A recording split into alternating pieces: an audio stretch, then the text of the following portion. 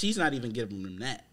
She's just giving them just the pure coldness, not even accepting, not even hating it. Like, he was like, man, I just wanted even some hate. Like, my uncle even called me, you know what I mean, blah, blah, blah. So I'm like, dang, like, you know, that even kind of felt like love at the moment because he felt something. Yeah. But he just feels like his mom didn't feel anything because she's so numb, because it's like she has that, she did the same thing when her father used to do stuff like, you know, not being like gay or nothing, but like when something's trauma's going on, she could just turn it off. Mm-hmm. Yeah, that's tough. Yeah. That's tough. I bet he is feeling some type of way. I mean, you would expect him to feel some type of way. For real. Like, you would think that, you know, a person that's been in your life would, like, give you the most support. Like, or at least you feel like it would give you the most support. Yeah, you would hope. You would hope. Yeah, you would hope. You know what I mean? It's just even for people that's going out for their dreams. Like, you want people to, like, be, like, so happy for you, but you can't have that expectation for people to go out and you can't. Speaking of, like, for me, like, it's even certain family members. Like, I stopped looking for support with what I do. Exactly. I don't want to care. I mean, I do what I do because I love what I do. Exactly. I don't care if you support it or not. You gonna listen. You gonna check it out. I know you gonna hear it. Yeah. But I don't care about that no more. I mean, I've grown numb to that. You know what I'm saying? I put something out and nobody's really checking for it. But I just learned to stop really depending on that. Because support don't define my craft or define my you know, what I do. Yeah. So, it's just when you want to actually do something and want to do your dreams, you just want that sense of validation from people that you really care about. No, facts. It's like you just feel that, like you feel like, dang, I really want you to, you know, be a part of this. And sometimes I still do that because honestly, you know, with my dad being a musician, I sent him all my my tracks before they even drop. Cause my dad be like, yeah. He'd be like, nah, this ain't it. This ain't it, bro. This ain't it. Like, and you know, and he'd be like, you know better. I'm like, thing jamming. What you talking about? Yeah, what the heck? Then I go back and fix what he was talking about. I'm like, oh, he was right. That made sense. You know, my mom, she I know her support is mad real. Yeah. But I be like, man, that's my mama. She gonna support. Right. Regardless. So I get him like feeling some type of way not having his mom's support.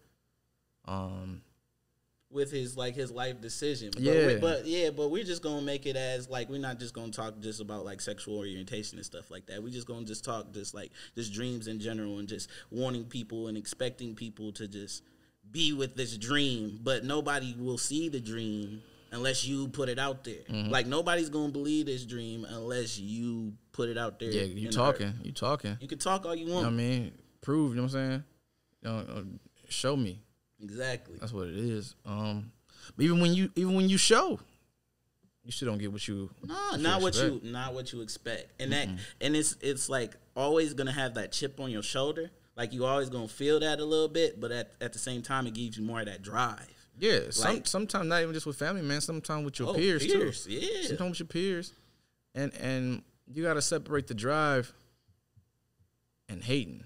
Mm-hmm. You know what I mean? Because most people, they start hating on you. Now, I'm not no hater. Your drive is going to motivate my drive. Right. You know what I mean? But I've been in situations with certain cats that's like, I do what I do, and, you know, they try to throw salt.